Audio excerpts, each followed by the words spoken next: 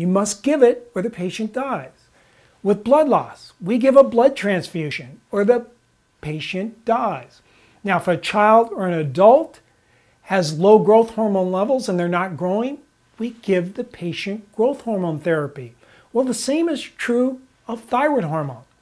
So why is it when our sex hormones drop, we don't want to replace them? The standard has become to avoid hormone replacement. So you may ask, what are the bioidentical hormones? Well, as stated earlier, the FDA banned this term. Sometimes they're called natural hormones.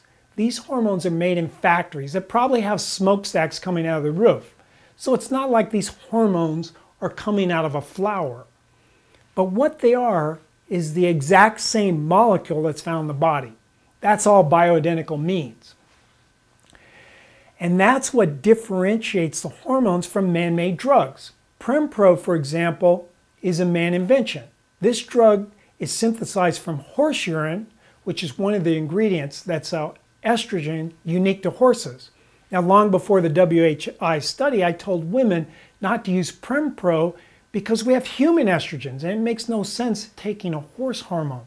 But actually, the horse hormone hasn't been shown to be bad or that ineffective. But it just isn't logical if we have the human hormone readily available.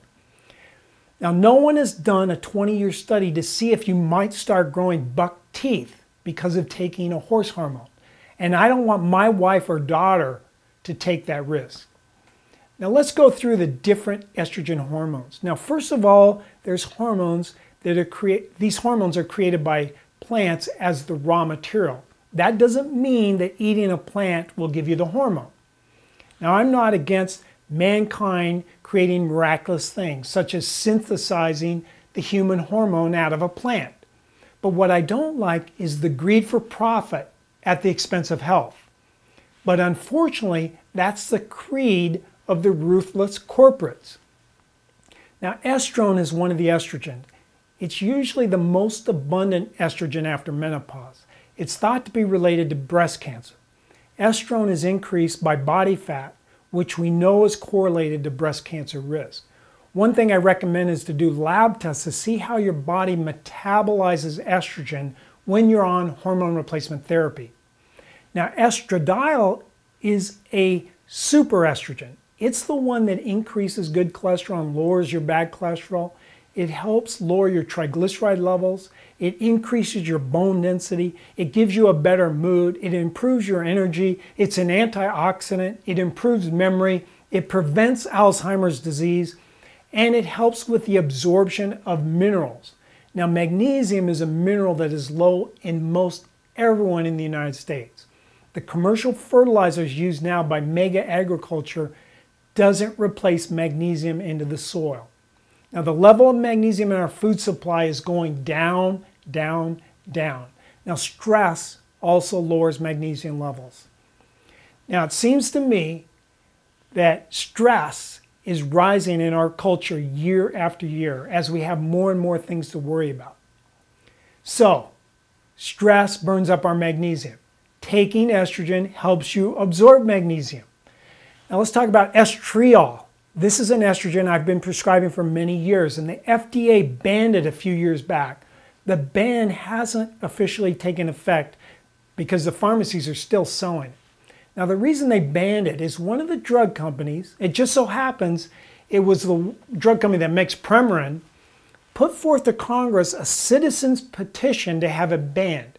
Congress had the pharmaceutical lobbyists, which there is about 100 lobbyists per congressman.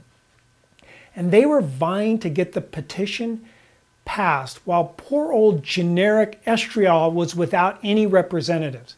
Now, estriol is used in Europe to treat breast cancer. It tempers the cell stimulation that estradiol and estrone cause, but there's no definite proof that it reduces cancer risk. Now, epidemiological studies show that women with higher estriol levels have much lower breast cancer rates. There's never been any side effects or problems with its use.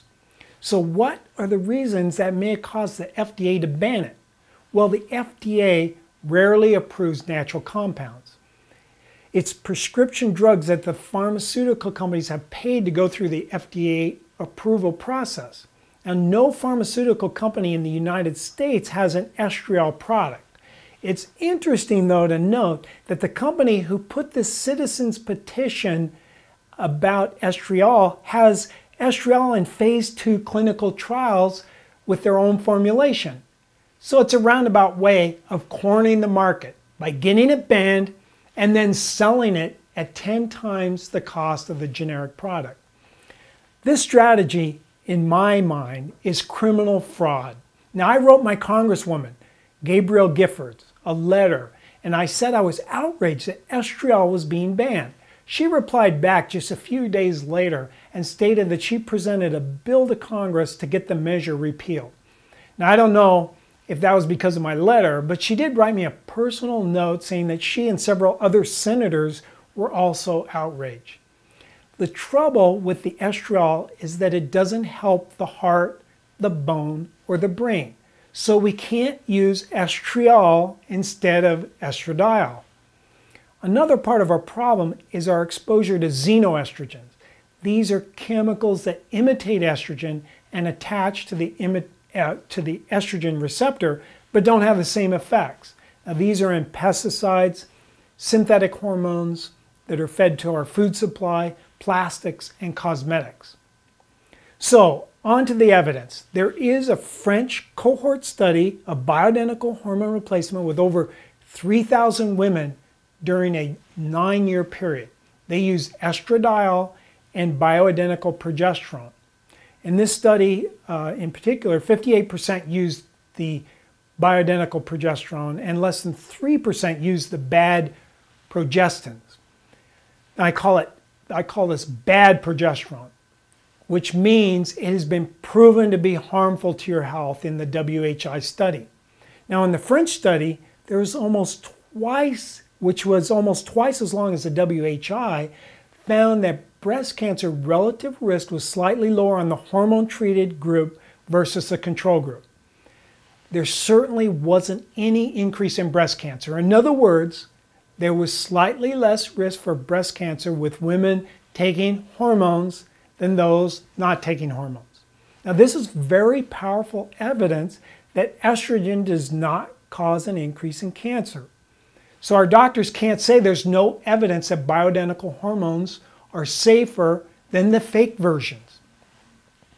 The estrogen in Premarin and Prempro is taken orally, which means it's absorbed through the digestive tract and goes into the portal vein. The portal vein goes straight to the liver, where the hormone is then metabolized. So if you take a pill, it gets metabolized in the liver before it goes to the body. Now, the problem with this is if you take estrogen and hormone replacement or even a birth control pill, it raises the risk of blood clots. There's a warning on the label for all birth control pills and Premarin that this happens. So you run the risk of a pulmonary embolism, deep vein thrombosis, or maybe even a heart attack. But if women apply estrogen through the skin in a cream or gel, then it goes into the main vein of the body and travels to the heart and then to the body instead of going to the liver first. This is how estrogen went to your body before hormone replacement, when it was made by the ovaries. So if you follow the creator's design, studies show that you don't get the clotting risk. Now, the drug companies do have patches of estradiol, and they can be used. I use them a lot in my practice. The commercial patches, though, aren't as optimal as the bioidentical hormones that are compounded because you can individualize the dose better and you don't have to use a one-size-fits-all patch. The important message about estrogen and breast cancer is to reduce the metabolism to estrone. Transdermal estrogen avoids the liver pass, which is beneficial. Now, ways to reduce the estrone production is reduce alcohol use, reduce your body fat, keep exercising, and lowering the man-made fats in your diet by eating an overall nutrient-dense diet, which I discuss in great detail elsewhere. Now, I'm not against animal fat if it's from an animal that's been raised properly. Dairy products shouldn't be processed. So let me summarize my conclusions of the breast cancer risk with bioidentical hormones. The WHI study showed that even horse estrogen does not cause breast cancer or increase breast cancer rates. It's the synthetic progestin drug that raises breast cancer risk and heart attacks.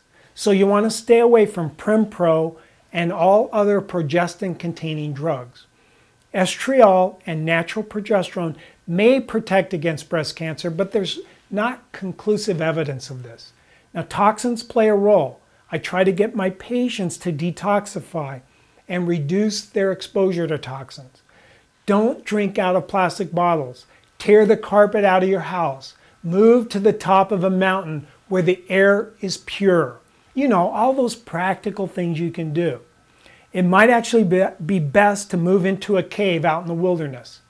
Just kidding, of course. Now, doctors used to think that putting women on hormones reduced heart risk. Unfortunately, the use of artificial progesterone increases heart disease. It doesn't mean that all of the evidence that we had before is wrong.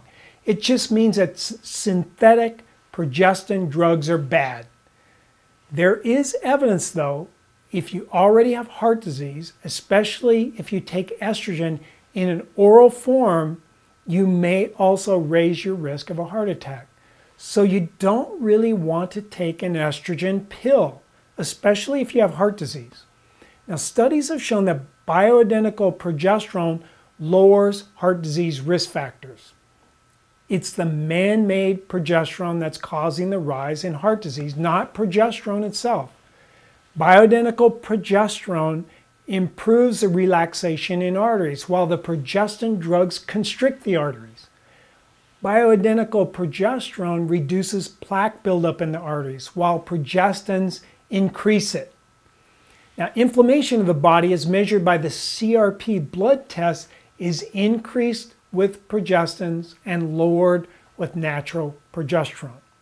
The bottom line is that your doctor will rarely lead you in the right direction. Either they advise against all hormone therapy, or they prescribe a drug hormone that increases your risk of disease, or some other drug to treat your symptoms. But now you have the truth, and the truth can set you free. This is Dr. Gerhauser. Thanks for listening.